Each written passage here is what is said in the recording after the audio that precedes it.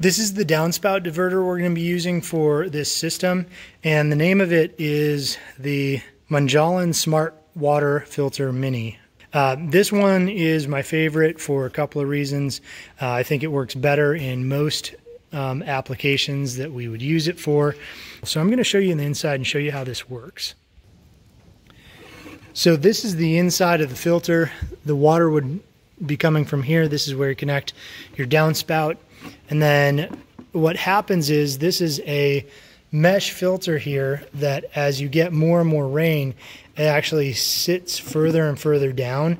And so more water is able to come through. The more water that comes through the system, the more water, or the more water is able to come through this pipe, which is your discharge pipe, to wherever you're trying to collect the water.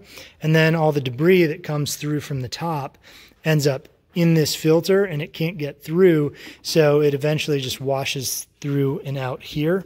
And then this becomes where you connect your downspout. So the previous downspout, where the previous downspout went, will typically be right here. And so then you pop that downspout off and you move it over to the side and then send the water down the downspout with this.